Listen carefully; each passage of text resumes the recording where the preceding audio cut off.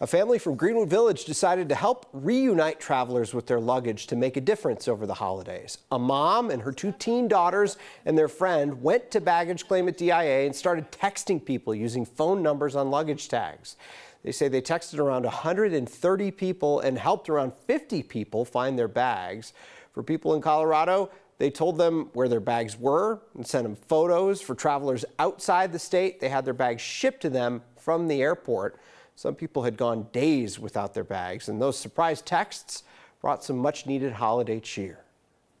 They were all really happy. They were really thankful that we found their bags. Another woman was crying on the phone with me as I walked up to the agent to have her luggage shipped. And she was just bawling, saying, "Oh my gosh, you've changed our Christmas."